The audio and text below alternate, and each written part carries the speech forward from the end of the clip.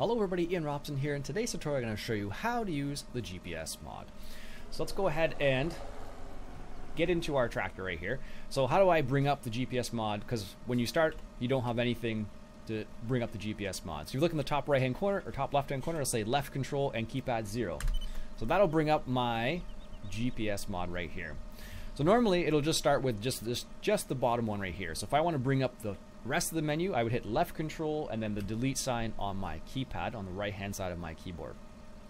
So that'll bring up the HUD that you need to use in order for the GPS mod to function.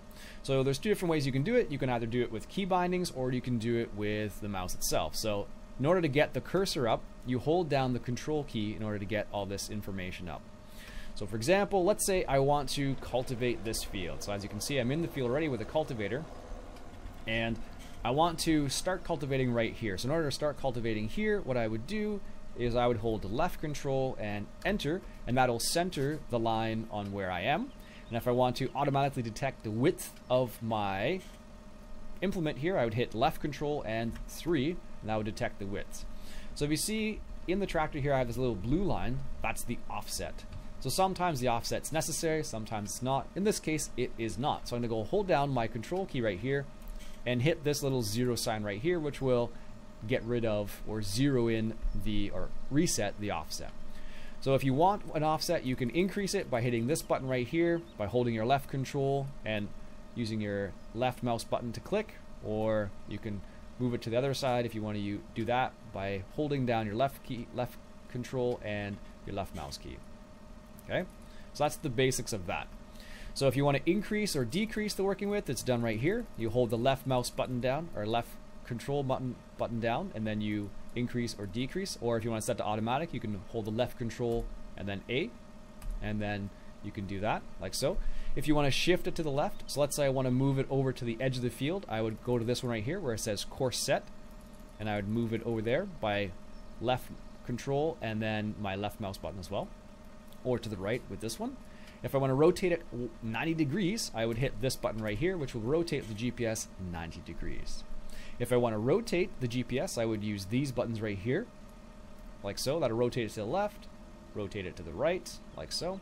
Or if I want to center it again, I could go like that and use my left control and center and enter key. Okay. If I want to save this course right here now, what I would do is I would hold the control button down, the left control, and I would say save course. So now it's saved in the number 2 slot.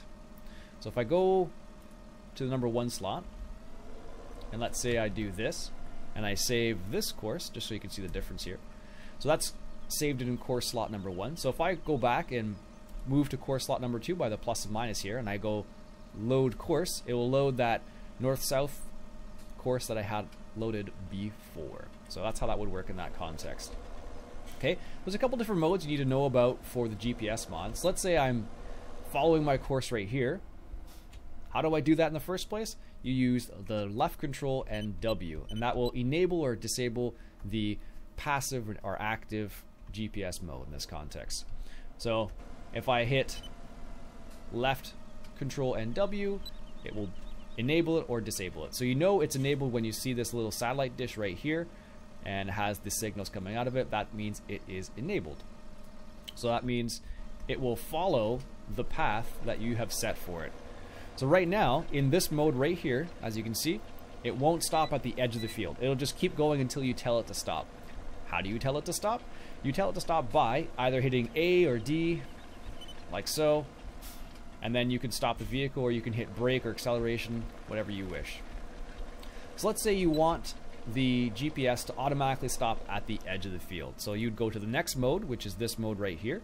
It has like a little straight line and a T, and then you can set it up so it stops right at the edge of the field. So right here I could decrease the auto stop distance so it's as close to the edge of the field as possible, or I could increase it so it stops further away. So depending on what type of implement you're using, you can adjust that accordingly. So I have it set to 10 right now. So if I follow the GPS course and I set it up, it should stop 10 meters away. I might be too close already. So there you go. It's indicating that there's the edge of the field, and that's stopping 10 meters away or 10 units away. I can decrease that, of course, by doing that, by bringing this down to 1, and then it'll stop 1 meter away from the edge of the field, which is as close as it can get, basically. So now let's say I want GPS to automatically turn for me, which is possible with GPS as well. So I'm going to make the turn myself manually. As you can see, the turning circle is not very great for this. So often what happens with GPS is it'll skip a lane when you're using it. So the mode I wanted in now is this little line, and it has like it's like a upside down J. So it has like a line, a straight arrow, then a right arrow in this case. And you can switch which way you're turning. So in this case, I want to turn right, so I want to have it up and to the right. So let's go ahead and follow the GPS course and see what happens here. What should happen is it should get to the end of the field and then turn. So most likely it's going to skip a lane here, only because the turning circle of this tractor is not very good. So it should most likely it will skip a turn here. Let's see what happens when we get to the edge of the field. Alright, we're coming into the edge of the field now. It should turn right, like so, and make the turn to the next pass. And like I said, you can change this if you want to. If you want to adjust the number of lanes it passes or skips, if you look down here, I'm going to press this plus button right here, and it'll say 1 there. So let's say put it to 3. Now, theoretically, what should happen is it should skip 3 lanes, theoretically. So let's see what happens when we get to the edge of the field here, and it should skip 3 lanes. And this is helpful for when you have bigger equipment. It'll automatically skip a lane for you. It just depends on the turning circle usually. So let's see what happens here. So we're getting to the edge of the field. It's going to make a left turn, and it should go, there's 1, 2, and then the third one right here, like so. It's coming out, and that's number 3, and there you go. So that's how you can set up the GPS if you want it to skip a lane, so it doesn't miss as much on the end. So that's automatically turning. I didn't touch anything when it did that. So one of the other functions you can use the GPS mod is you can copy a neighbor's course. So let's say there's 2 people on the map and you're playing, and they're using the same equipment as you are. You can actually use this course from neighbor button, and that will allow you to follow or copy their course. The other thing that can be helpful sometimes is this. So let's say you're in the tractor right here, and you want to see the lines a bit better. You can actually bring the lines up. So what will happen is you'll see the lines a bit better. They'll be raised up. Or if you don't want the lines at all, you can press that button again, and now there are no GPS lines. So that's the basics of the GPS mod. If you want another mod tutorial done, let me know in the comments below when I'll choose the most upvoted mod tutorial. My name's Ian Robson. I hope you enjoyed, and if you did, why don't you go ahead and hit that subscribe button for some more tutorial action. Also, if you have questions, go ahead and leave them below. I'll do my best to answer them. Catch you guys later.